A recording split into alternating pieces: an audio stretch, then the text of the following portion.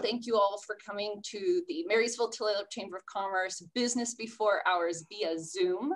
So today we've got a couple great presentations for you. One will be the State of the Chamber address and the other will be via Mayor Nehring, the State of the City address. So a couple of announcements before we get started. The second round of PPP loans are available through your local banks. More information on that on our website and in our February 5th newsletter. If you have any questions during this meeting, please feel free to type in the chat or raise your hand. See, we've got quite a few good mornings in there. This is being recorded to be published on the Chamber's YouTube channel, so just a heads up on that. Also, we've got our supportlocal.com website coming up. I'm going to be talking a little bit more about that in the presentation, but that's coming in February. So keep an eye out for that in your newsletter. And then since we've shortened the meeting to an hour rather than an hour and a half when we were meeting in person, we aren't able to do roundtable networking the same. So if you would be so kind as to type your contact information into the chat box, so your name, business name, and contact info, then what I'll do is after the meeting is over, I'll send out the chat to all the attendees, and it's basically a digital business card swap. So that way you guys are still getting a little bit of connection while we're doing it via Zoom. So let's go ahead and jump right into the presentation. Fabulous. All look well? Thumbs up? Good? Okay, perfect. Thank you guys. So first of all, to those of you that I haven't met yet, my name is Jessica Stickles, and I'm the president and CEO of the Marysville Tulalip Chamber for about 6 years now. A couple other hats that I wear that I may have met you in those spheres is my role on the Arlington City Council, also on several boards throughout the community, the Washington State University Everett Campus Board, the Association of Washington Business Institute Board, the Leadership Snohomish County Executive Team, and the North County Economic and Workforce Recovery Task Force. They have nice long names. So I wanted to show you guys the mission statement that our board created to enhance exposure, advocate, and support development for business success. Also, our vision statement to be the leading voice and resource for business in Marysville and Tulalip. And lastly, our values, which show exposure, advocacy, and development. And this is how we meet those values. This is our team here at the Chamber, myself and our office manager, and then Dave, who is still an employee here. He's just on temporary furlough. This is our executive board of directors.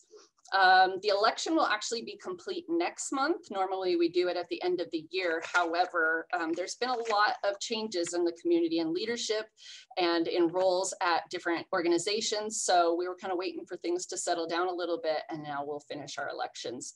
We do have 7 executive committee members with a 1-year term, and they represent all areas of the community, including small and big business, nonprofits, and government.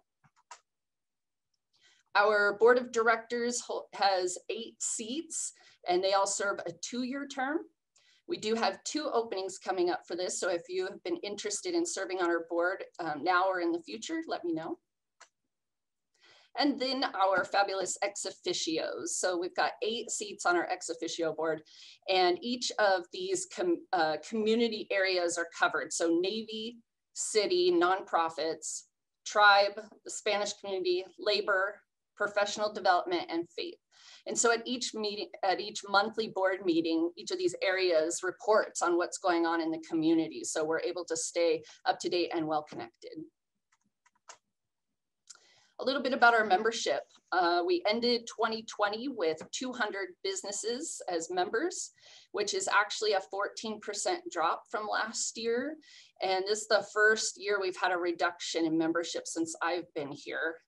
It does represent over 21,000 employees, And overall, about 30% of our membership is outside of the Marysville and Tulalip area. So last year we started the Silver Club. So I want to make sure I highlight these awesome members, 17 businesses that have been loyal chamber members for over 25 years. The next level is Gold Club at 50 years, but each year we'll be adding to this exclusive list as longevity adds up. At the end of 2019, we sent out a chamber membership survey. So I thought it was really interesting to kind of go over that with what's going on today. So the overall results that stood out were that the largest reason they renewed their membership was due to the connections made. Plans on growth showed that 36% of our members were planning to add new employees in 2020. The highest rated benefits for chamber members were to be kept informed by the latest news and business issues, as well as connecting to other businesses through referrals. And then the largest issue affecting members at the end of 2019 was finding and hiring reliable, qualified workers. And of course, a new survey will be going out this year so that we can get an update from everybody. So our chamber committees are still going strong. We've got 5 that are monthly, and then we've got a couple ad hoc throughout the year. The events committee focuses on the 3 annual events a year, and the chairman right now is Michelle Hernandez. Our membership committee focuses on strategizing for planning for the growth of the future, and the membership committee chair right now is Gloria Hiroshima. We also have our Government Affairs Committee, which puts together our candidates forum and our legislative agenda. And right now our chair is Peter Rudolph. Our Emissary Committee is the one that focuses on all the fun themes for our B2B events and our mega mixers, and they are part of our outreach, and they're probably who have called you to check on you over the past couple months. And the chairman of that committee is Becky Mulholland. And lastly, our newest committee is our Military Affairs Committee, where we are supporting veterans and connecting them to employment and opportunities in the community. The chair of the Military Affairs Committee is R.D. Burley, who is the past commander of Everett Naval Station. So for 2020, our normal events were canceled, so we got creative and made some new events. So this was one of the ones we created, the community scavenger hunt, where we partnered with Outback Steakhouse, made it so everyone who signed up for this got a list of things to find in the community, take a picture of, and then turn it in. And the people who have found the most items in the community won prizes. And then everybody got an amazing dinner from the Outback Steakhouse once it was over. So this was just some of the participants who we gathered together. And you can kind of tell the timing of this because only myself and the staff were wearing masks. So this kind of shows you timeline. Chamber Government Affairs Committee put together the candidates forum. And then this year we put it all on YouTube. So it was watched throughout the election time, and we were able to ask the candidates some fabulous questions and get the information out there for everybody still. We also created the Marysville Tulalip restaurant page so that the community could have an idea of what's going on with takeout and delivery, since it's changing so often. This was an idea that we borrowed from another community, and it just took off. And so right now we've got over 2,000 members on it, and it's totally self-sufficient. Everybody lets everybody else join. The businesses and restaurants post on there daily about different specials and deals going on. So I recommend you check this frequently because new things are added.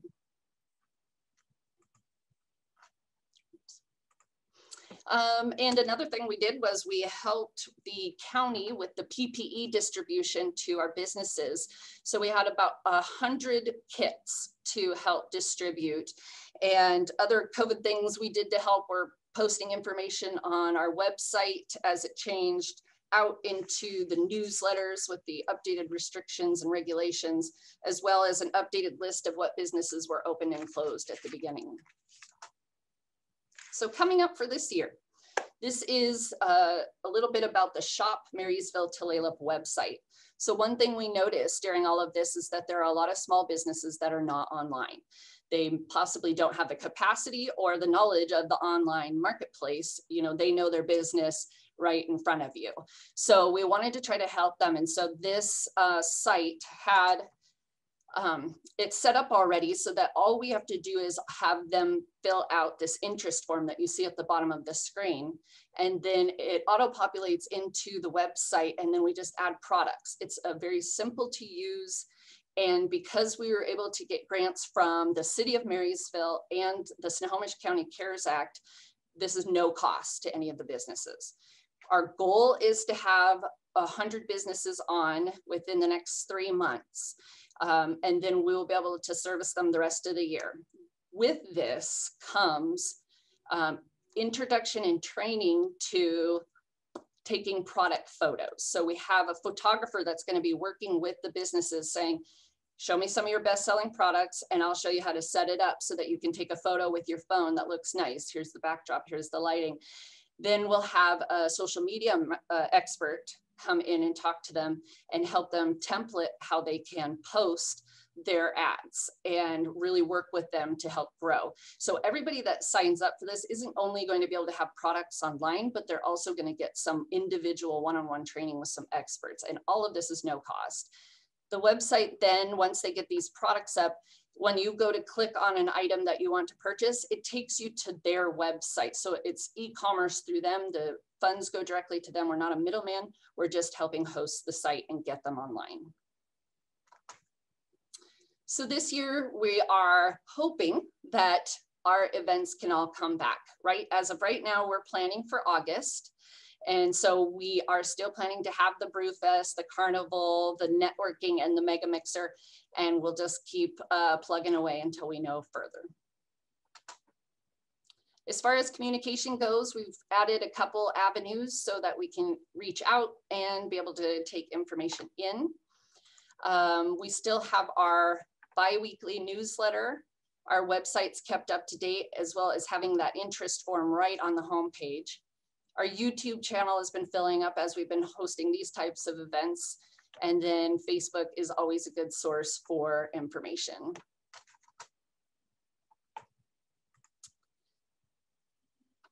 Lastly, I want to wrap up just by saying thank you all for your support through this time. We've gotten so many calls on how you guys can help other businesses and still asking to how they can volunteer. And so I just want to do a personal thank you to everyone who is still plugged into the community and trying to help any way that you can. You are noticed and appreciated. So now, without further ado, I'd like to introduce Mayor John Nehring to do his presentation.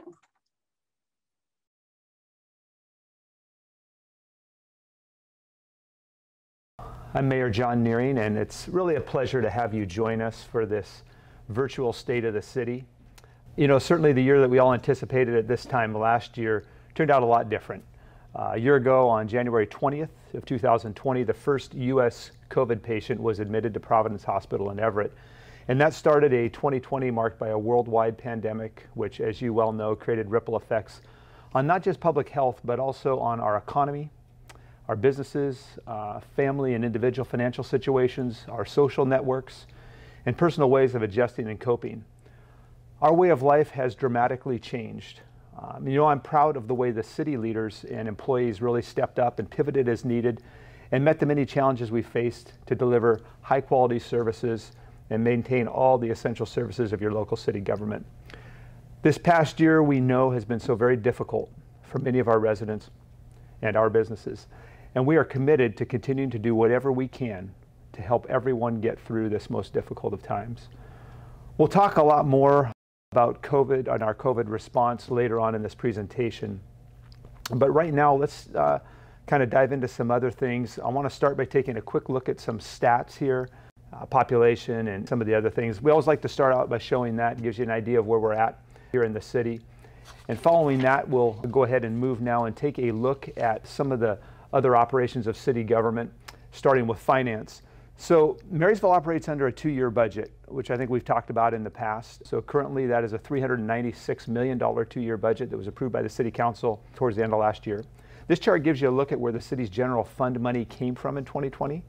As a public agency, our finance department is, of course, ever mindful of good financial stewardship. We work hard on that every single day and every single year.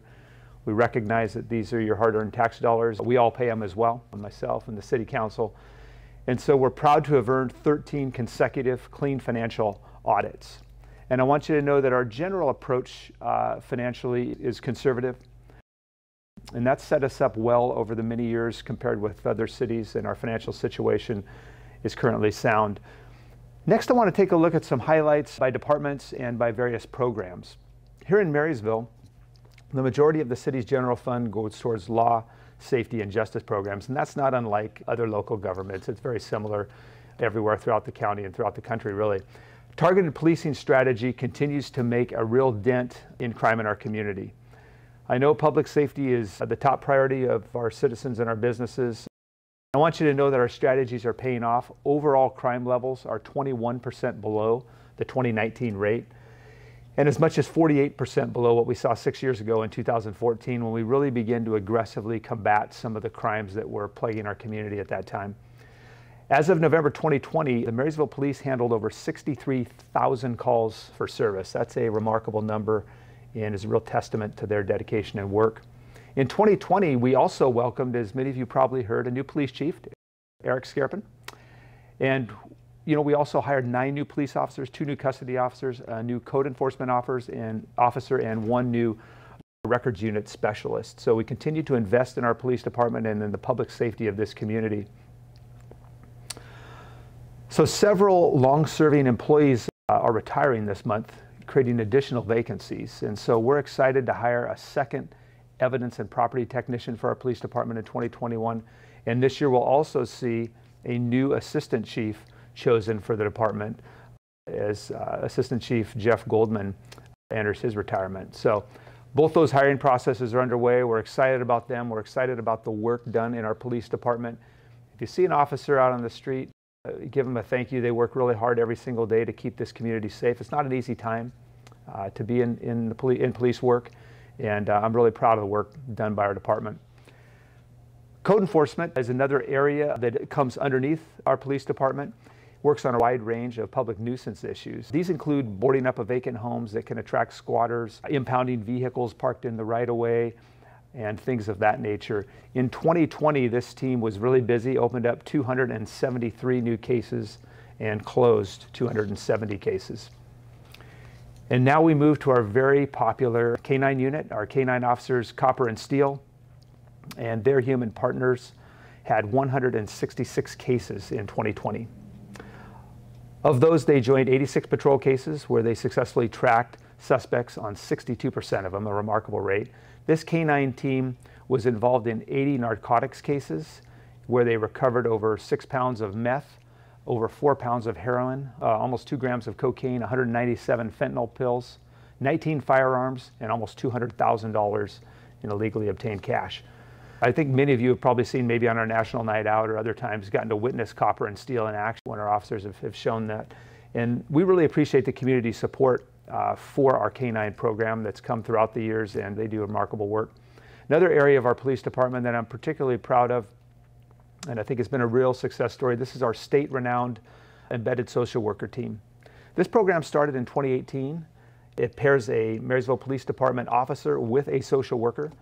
And these folks go out and outreach into the community to form relationships and help those that are addicted to various substances, drugs or other things, also those dealing with mental health issues.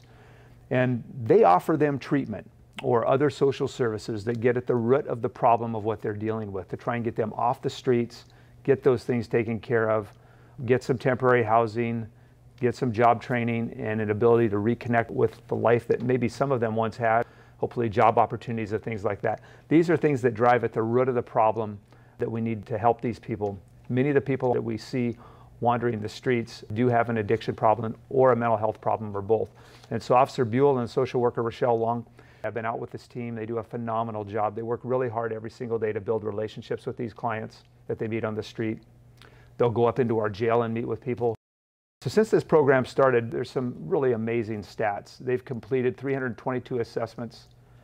They've gotten 71 people in for a detox, 30 mental health evaluations. They've enrolled 160 people in inpatient treatment. And that's really critical. That's 160 people off our streets into a treatment program. 93 of those people have graduated. So we make no bones about it. Not everybody we get off the streets into treatment makes it all the way through. But think about how remarkable it is that 93 people that used to be out on our streets, in the woods, wherever, have graduated treatment program and are hopefully at some stage of a second crack at life.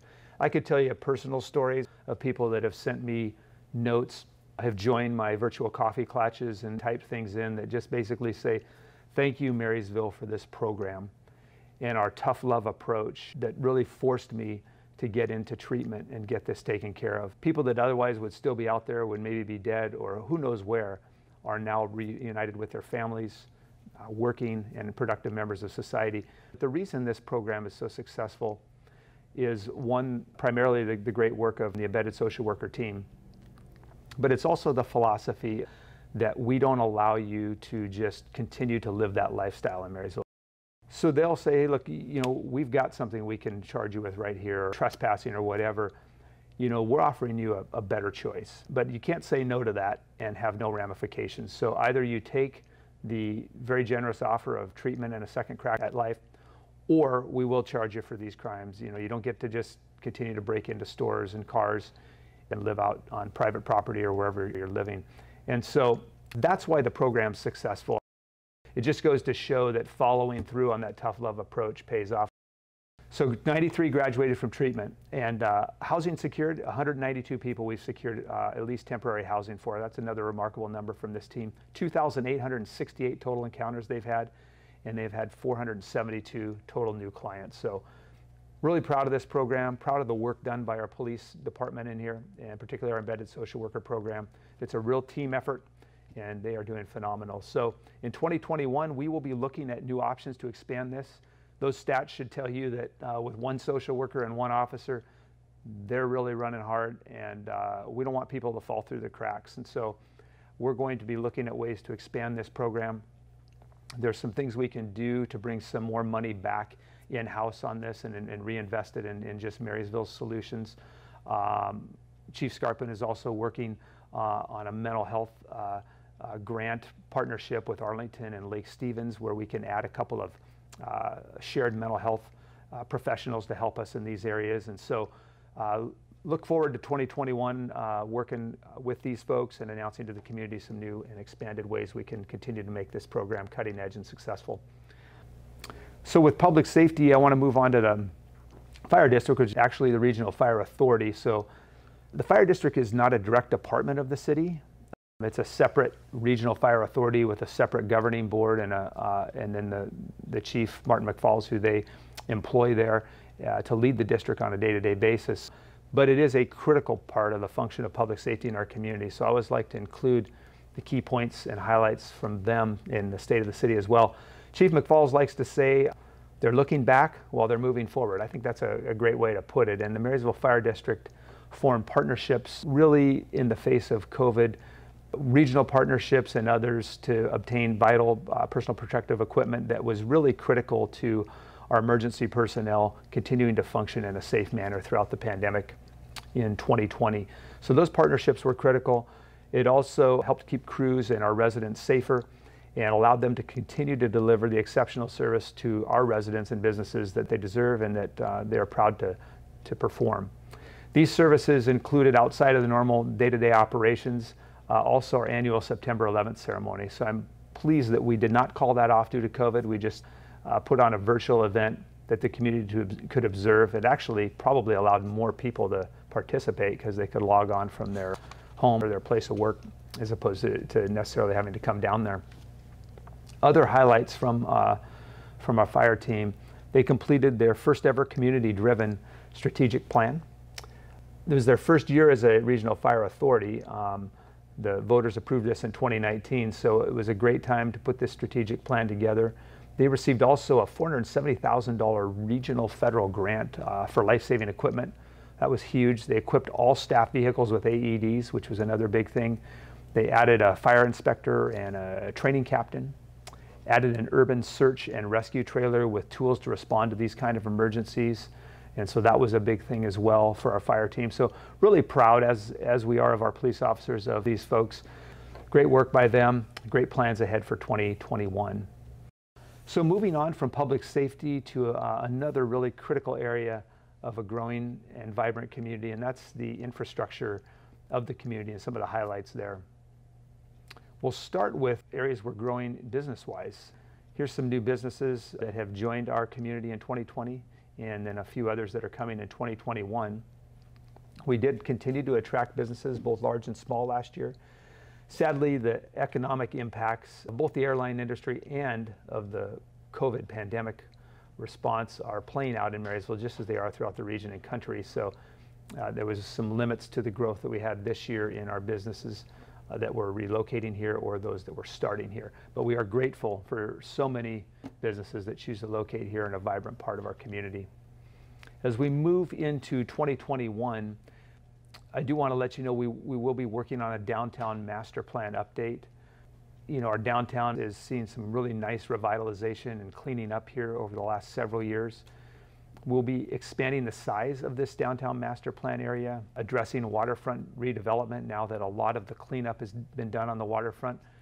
We can take a look at maybe what happens over the next 5 years or so and even beyond that. Looking at transit, pedestrian, and bicycle improvements, and reviewing permitting housing types and location and things of that nature. So those things will be happening on a planning level here in 2021. Looking back on 2020, we were really excited to finally open the First Street bypass. Hopefully you've had a chance to drive that. It was completed on time and within budget. This is a 1/4-mile new roadway that extends First Street and connects Alder to 47th Avenue. Construction cost was $13 million. The total project cost $22 million. This supports the new traffic flows that'll come with the completion of the new interchange off of I-5 onto Highway 529. That design build project begins in 2022 and is expected to be completed in 2023. This is state funded almost entirely, that new interchange. And the First Street bypass was critical to that, so that when that traffic flow begins to come off I-5 towards the end of 2023, everything doesn't merge at 4th and State with exit 199 still available. So we created a way to get people straight up into the ever-growing Sunnyside and Eastside foothill neighborhoods. Plus we have a lot of through traffic that goes on up towards Granite Falls and Arlington, Lake Stevens, or other cities. So critical infrastructure improvements that will help for many, many years to come. And we're excited about this new interchange too. It obviously will, in addition to helping all the traffic flow, will create a way in and out of the city around the trains. State Avenue, you're probably witnessing even right now, State Avenue 100 to 104th was begun in 2020, and we're pleased with this. The last segment of State Avenue that is not 5 lanes is that 100 to 116th. And so this is the last portion to be improved. The most difficult and expensive section of that is the new bridge where the roadway crosses Quilceda Creek. In 2018, the city was awarded, thankfully, a $6.2 million state grant to help fund this project. And this, again, as I pause for a moment, just highlights we get millions and millions and millions of grant dollars through hard work of our employees and all of us lobbying for these grants that help fund these local infrastructure projects and bring some of this money back from Washington, D.C. and Olympia into your community. And this is tax dollars that you pay. We just work to get as much of it back and invested in our community as possible. So last year we made significant construction improvements in that phase from 100 to 104th. That's ongoing. It's about halfway complete now, including the construction of the new bridge and the retaining walls, et cetera, and the private utilities, which will be affected with that. And so we look to begin completion of that here, and probably looking at the end of this year, the beginning of 2022, before the project will be complete. We're excited about the safety improvements, the enhanced environmental protection that it offers, and it also expands the roadway. And we did receive already a $4 million grant to advance the construction on 104th to 116th. So that's the second phase of this project. And so we intend to complete final design of that and begin some property acquisition, and construction will be following in 2022. Another important piece is not just building new roadways like the First Street bypass and the new interchange at 529 and this project I just previously talked about. We want to preserve what we have. That's critical. And so we have an ongoing pavement preservation program. This is funded by your voter-approved Transportation Benefit District, which was voted in several years ago. We dedicate a good chunk of this money towards overlays and pavement repair, sidewalk ramp replacement to meet ADA standards, utility adjustments, channelization, and much more. So as you can see here, there's a project list that was completed in 2020, and then some of the projects planned for 2021. That $2.5 million figure is the combined cost for 2020 and 2021 projects. At 83rd and Soper, we had a project that was located actually in Lake Stevens, but was completed by Marysville to address the traffic impacts from development within our community. So we worked this out with Lake Stevens. Most of the work was finished in May and June, and an intersection closure that we had there that was approved by both cities did save us about $50,000. So we're pleased with trying to find efficiencies like that. So there's other traffic safety improvements coming here this year. Some of the highlights for 2021, the State Avenue Safety Improvement Project program that we have are fully funded by a lot of times by federal highway safety improvement grants. And so we're really pleased to continue to bring that kind of money in, as I mentioned earlier. There's some other things coming in 2021 that I want to highlight, and these are the low impact development facilities. What this is a bioretention cells and permeable pavers along Cedar Avenue. We'll be putting in from 1st to 4th Street and along 2nd Street from Columbia Avenue to 47th. These additional roadway improvements are really similar to the previously constructed ones that we had at 3rd and at 1st Street, the ones that are shown in the graphic here. The goal is to improve water quality for the water that flows into the EV Slough, treating the storm water and making it cleaner, and also creating a more aesthetically pleasing roadway, and even one that's more conducive to the type of travel and environment that the community wants in those areas. So the estimated project cost for these is $3.7 million. Again, grants from the Department of Ecology at the state are going to pay for about 2/3 of that. So we expect to build the Cedar Avenue improvements this spring and summer, and 2nd Street probably in 2022. We have some stormwater treatment projects that I wanted to highlight. These improve the water quality into EV Slough by installing a lift station that will convey stormwater runoff to media filter basins at the Geddes Marina property. And that's critical. That water was really contaminated over the years with the type of industry that was down there. This facility will remove solids, oil, copper, zinc, phosphorus, and other things from the stormwater before they discharge into EV. Scheduled to start in 2021 and will be completed in 2022. Project funding again here was 75% funded through a state ecology grant and 25% from the city of Marysville. You know, we've also submitted a proposal for additional grant funds to increase the capacity of the facility to treat over 460 acres, the full entire downtown area basin. So that's exciting as well. What about our wastewater treatment plant? Wanted to give you a few updates there. These aren't necessarily glamorous things, but these are kind of the nuts and bolts of government, making sure that the things you depend on every single day continue to function at a high level. So we did have the need for some headworks improvements this year, about $3.9 million worth. That began in the spring of 2019 and was completed at the end of December of 2020. In addition to that, we also did our biosolids removal. This happens periodically. I actually was out there a few times to view this. This is not a cheap thing to do, but it's necessary to keep your wastewater treatment plant functioning. It was a $9.9 million project completed in September of this past year, 2020. And amazingly, we removed 17.7 dry tons of biosolids from the wastewater treatment plant lagoons to improve their function and their storage capacity. Just kind of wanted to walk you through a few of the nuts and bolts of that. Moving from that into some of the more quality of life issues. We like to talk about live, work, and play in Marysville. These are things that we do to try and enhance the quality of life for our residents and for those who visit. Of course, COVID threw a wrench in a lot of our really popular activities that we were disappointed not to be able to put on this year.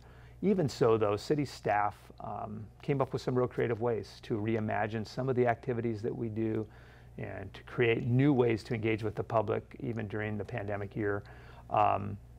We continued also, importantly, hopefully you've noticed, to make good progress on improving and expanding our parks and trails in the city even throughout 2020. One of the great new featured attractions is Cedar Field. If you're like me and had kids that played Little League Baseball, or maybe you coached Little League Baseball in the past, you had the pleasure of doing it at Cedar Field, which is just an icon in our community. So we vastly improved this. This was a long time coming. It was a goal of mine, I know, for a long time, and I know the Little League community and the local sports community really has wanted this for a long time. This project included construction of a synthetic baseball field, playing surface, the installation of LED lighting. It's a really beautiful renovation. If you haven't had a chance to drive by, please do so and check it out. It'll greatly extend the playing season for our youth when you have turf to play on instead of a muddy, wet field. You can play well into the rainy season. The new lighting system will cut energy consumption by up to 80%. And with the virtual elimination also too of that glare and the wasteful light that spills into surrounding areas with some of the older lights. It was jointly funded by the State Recreation and Conservation Office, Snohomish County Government, Marysville Little League, and the City of Marysville all pitched in. Final amount was $887,000. New construction was completed back in June. And unfortunately, nobody's gotten to play on it yet. We're really excited to see Little League games start there just as soon as possible and get those cedar burgers cooked up and get everything going again. Olympic View Park is another really exciting addition to our community that will come here in 2021. This is a new park in the Sunnyside area that features plazas overlooking the Quileute Estuary, the Eby Slough, and the Olympic Peninsula mountain range. It will include a restroom, a picnic shelter, ADA accessible trail that will connect the park to the existing Eby waterfront park.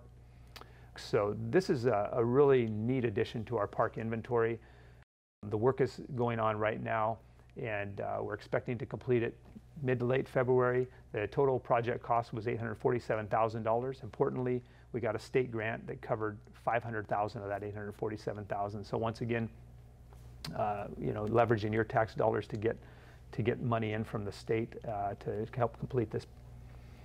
Well, I don't know how many people out there use the Bayview Trail. I use it an awful lot. I live close to it, so I'm out on it walking and jogging really almost daily, or at least several times a week.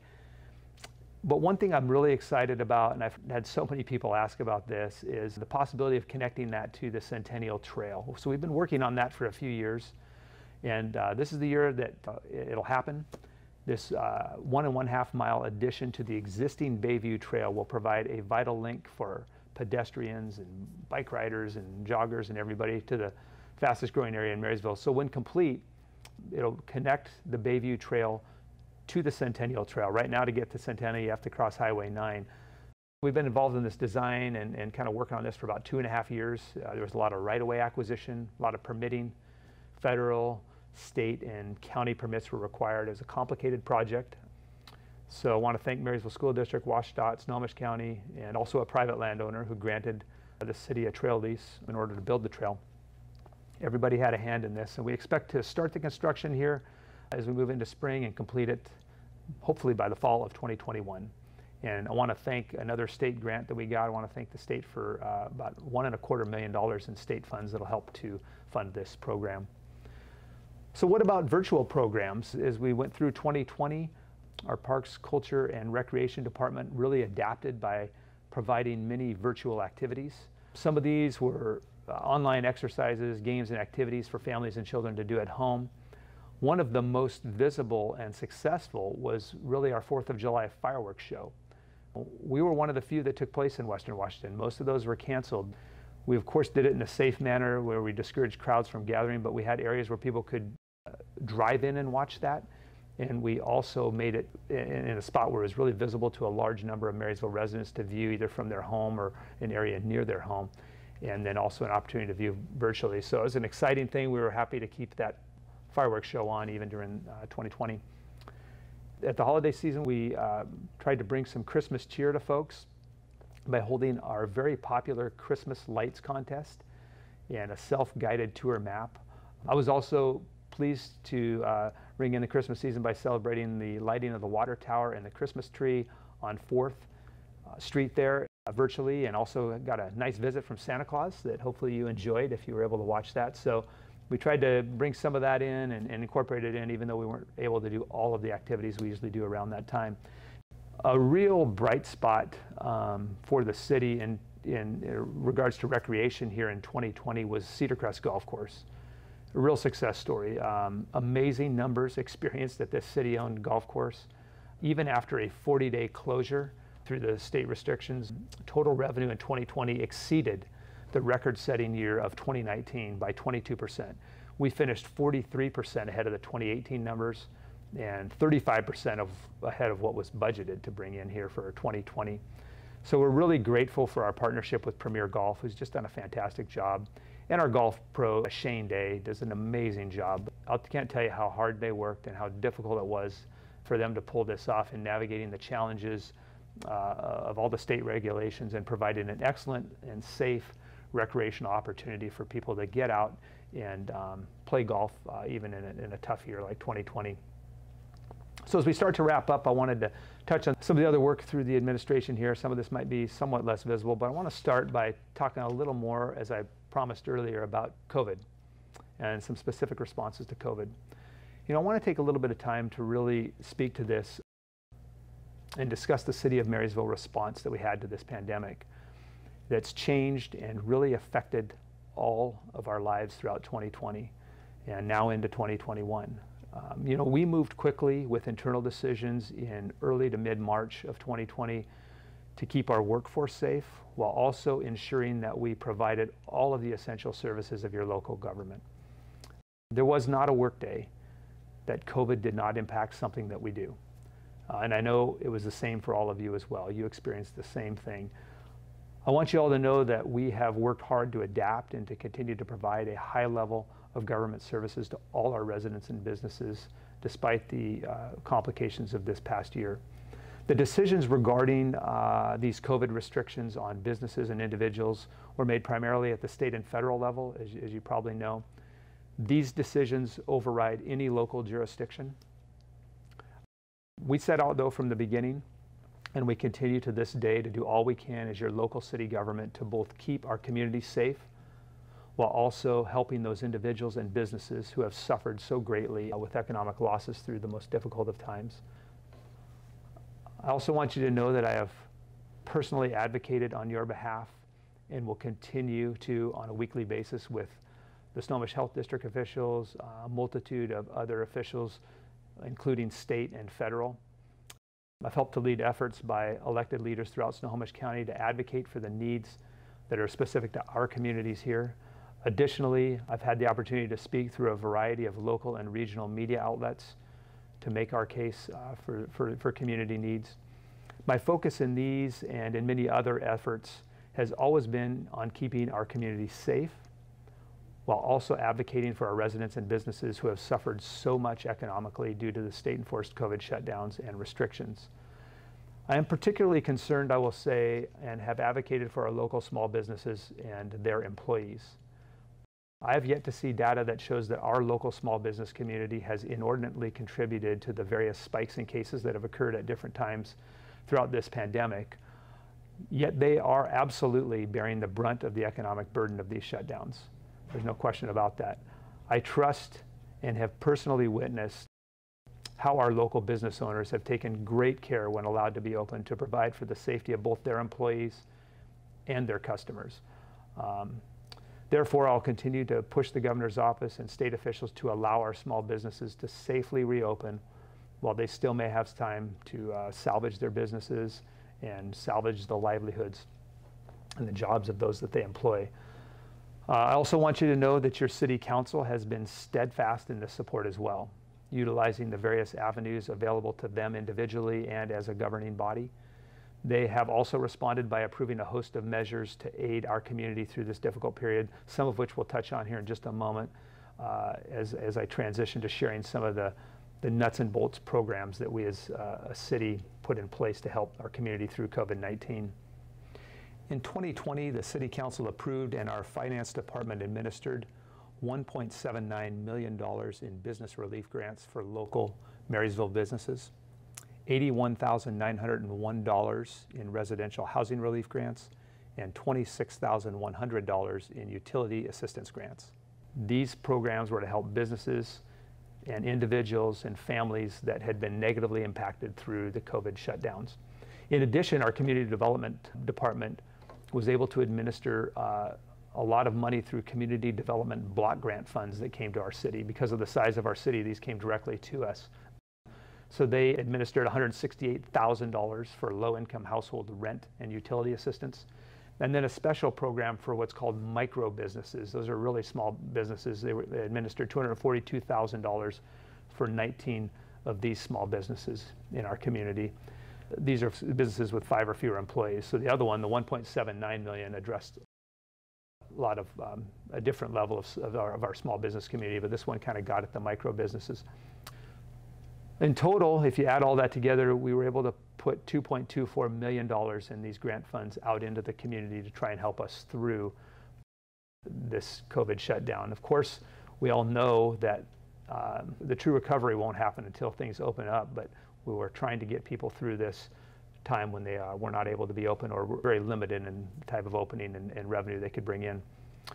Emergency management is another area where we tried to help keep the community safe through the COVID pandemic. Our emergency management team did a remarkable job distributing over 70,000 face masks throughout the city. They delivered more than 500 Getting to Safe business kits. This was a partnership with the Marysville Tulalip Chamber of Commerce designed to give kits out to small businesses to give them the tools they needed to safely reopen. We also assisted the food bank with distribution over several weeks as they were inundated with new clients throughout this pandemic. Our communications team did a remarkable job with regular website updates, social media, and e-newsletter updates about city operations and changes related to the COVID response, available resources for residents and businesses. We ran our Marysville Loves Local small business promotion to try and get people to support the small business community through this time. It also included a website map, particularly during the early to mid part of this, where restaurants were adjusting and doing takeout and delivery options. We had an interactive map where you could find out where those folks were. I tried to personally also update the community regularly through my social media pages, and I think communications are so critical in a crisis, even in areas where we don't control things. We were able to update you on different directives that were coming down, how the city was responding, and how we might be able to help. So hopefully those were helpful to you as a community. I wanted to talk a little bit about our growth management task force as we move kind of out of COVID and back into some of the business things. This growth management task force was designed to take a look at kind of our ever-growing and expanding community, particularly as we approach the 2024 comp plan amendment that is required of the city through the Growth Management Act. So I formed this task force. It included city council members, planning commission members, city staff, and 5 members just chosen randomly from the community of different walks of life. They reviewed our existing growth planning framework, our downtown master plan, and they also reviewed the development impact fees for transportation, for parks, and other things, and just gave us some really needed and solid input as we begin this plan update that I discussed. So appreciate those folks for working with us. The Cascade Industrial Center is another important thing in our community. This is the area out north, our jobs base. We had over 650,000 square feet of building permits issued there as this thing's starting to really take off now. The North Point Master Plan, which is 9 buildings and over 4 million square feet, started and had we have 1 building in permit review. This will be an area where we can employ a lot of industrial and manufacturing family wage jobs. Other preliminary projects were included more than 300,000 square feet of industrial buildings that you'll hear more about as we continue to move forward. We're working with our marketing team. We have an agreement that was put together with the Port of Everett and the cities of Arlington and Marysville. Also, Economic Alliance Snohomish County is working with us very well. And with these partners, we're targeting great marketing efforts to attract specific desirable industrial and manufacturing businesses that we want to bring here that'll, again, add family wage jobs close to home for our residents. We're also asking lawmakers, this is one of Council and I's top priorities here for 2021, is that they extend the property tax exemption that helps bring some of these family wage jobs here. and increase the wage rate for employers that'll be eligible for that. So we make sure that they're the type of jobs that can support families in our community. Our Diversity Advisory Committee, an update on that. Members of this have kind of set about to tackle 4 key areas in addition to other things in 2021. One is community building and inclusion. The focus here is on the promotion of a citywide calendar tied to events supported by this Diversity Advisory Committee. Public safety. They've created a list of questions to ask both the police and fire chiefs to discuss how the city trains and their vision for accountability. Economic growth and prosperity. They want to help support and start engaging local businesses and to figure out how the city can better support new business and help keep current businesses going and remaining resilient. And city practices create a shared commitment to equity with Tulalip tribes, with the Marysville School District and the city. Well, we have great partnership between these 3 entities. We really want to highlight that and leverage that and do trainings and things together to really show the community how committed we are in that area. So thank you to the great work of the Diversity Advisory Committee. Quick update on our new public safety building and civic center. It's been under construction for a full year now. You're probably watching that go up. I know it's fun to drive by. I enjoy driving by that and seeing the progress. We're still expecting to stay on track for completion in the first quarter of 2022 and looking forward to that. Currently, some of the work you've seen is, and the work that's underway is the slab completion as weather permits. Structural steel erection is nearing completion. The steel framing of the exterior walls. The weather barrier work is continuing on the jail portion, where the roofing is 95% complete now. Inside the jail, crews are finishing up cell wall construction, mechanical, electrical, and plumbing. Interior work in both the police department section is taking place later this month as well. As we move early into the spring, the site work will begin kind of along Delta Avenue there, as they'll start to construct the plaza area and the frontage improvements. And by fall, you should have a visually solid sense of kind of the new skyline and what it'll look like, and then we'll get to open it up in 2022. I do look forward to the time when we can reconvene in person and share that time together. Hopefully that's not too far down the road. I do appreciate you taking the time to view this state of the city and to listen, and I look forward now to the question and answer portion where, just like we do at the live ones, take some of your questions here virtually and look forward to answering those. As always, if you need to get a hold of me for any reason, don't hesitate to reach out via email or phone call, and happy to answer questions at any time as well. So thank you, everybody. It's been a difficult 2020. I'm so proud of our community. It's proven its resiliency over the years and did again in 2020. We have a wonderful community, and it's my pleasure and a true honor to serve as your mayor. And thank you, and look forward to the Q&A. Fabulous. Thank you so much, Mayor Nehring. And I'm going to go ahead and change the view here so that we can see everyone on screen in case there are any questions. We do have one in the chat already from Dom asking me how many of the 100 businesses are already signed up for the website. And I did want to let you guys know 20 are already signed up. So, and that's just from announcing last week. So we're really excited about that momentum. I do see a hand raised by William Hogland. Is that a question, William? No, it's up by accident. I hit the button. I apologize. No worries. Paul. Thank you. Thank you, Mayor Nehring. I just had a question about the PPP dollars businesses receive.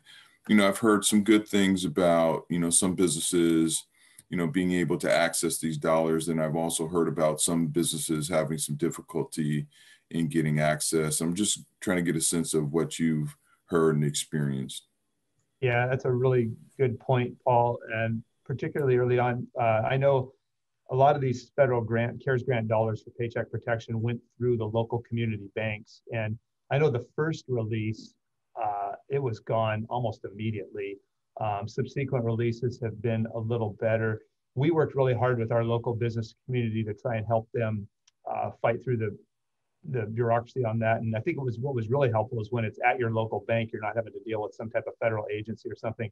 But there's no doubt that, particularly on that first run, it was really tough on a lot of businesses that just there wasn't enough money and they weren't able to access it.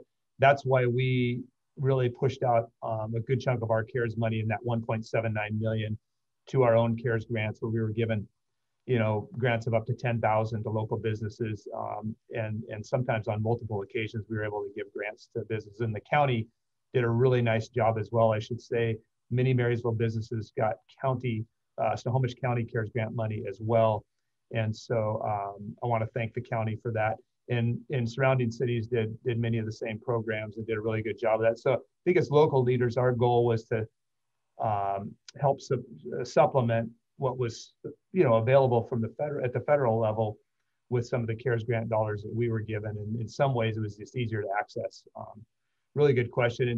And before I go on to, I just did want to thank Jessica and the Marysville Tulalip Chamber for putting this on, even in a virtual. Yeah, great job, Jessica, making this available to people. I'm really appreciative of that. I want to thank Connie and Leah, who did so much work to put this together here in my office. Thank my entire director team and our CAO, Chief Administrative Officer, Gloria Hiroshima.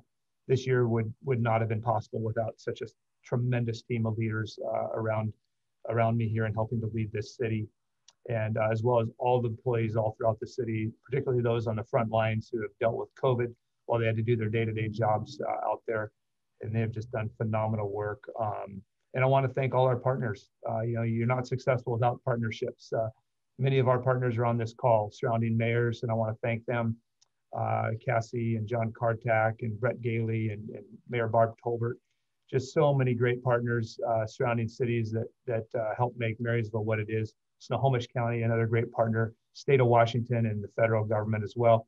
Those grant dollars you heard about, those are done through partnerships. So our elected officials at the state level, at the county level, our surrounding cities, we get together, support each other for these things that are important, both in our individual cities and then regionally. And so I'm so grateful for that. Happy to take some other questions for as long as there's time. I've got plenty of time, so go ahead with if you have other questions. I don't know, Jessica probably want to cut it off at some point, but go ahead if you have questions.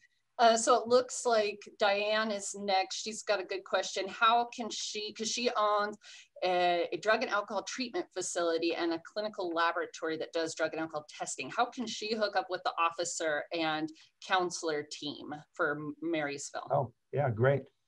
If she could get her information maybe to you, Jessica, you get it to me, I will get it over to the embedded social worker team. We appreciate that offer very much. Thank you for that. Perfect. Looks like Jessica Shaw asked a question about, could you give an update on the progress about Marysville doing accessibility updates? ADA accessibility? Yes. Yeah, okay, great. Yeah, we've got a very aggressive program to upgrade our ADA accessibility. I talked a little bit about that. We were able to get a significant amount of grant dollars for that, and then we're using some of our transportation benefit district money at the city level to match those grants. And so any of the new overlays that you see, we combine that with upgrading the surrounding sidewalks to make them ADA accessible. And then we're also doing some other areas as well for that. So it's a very good question. We have a lot of folks that traverse the city that need those kind of services.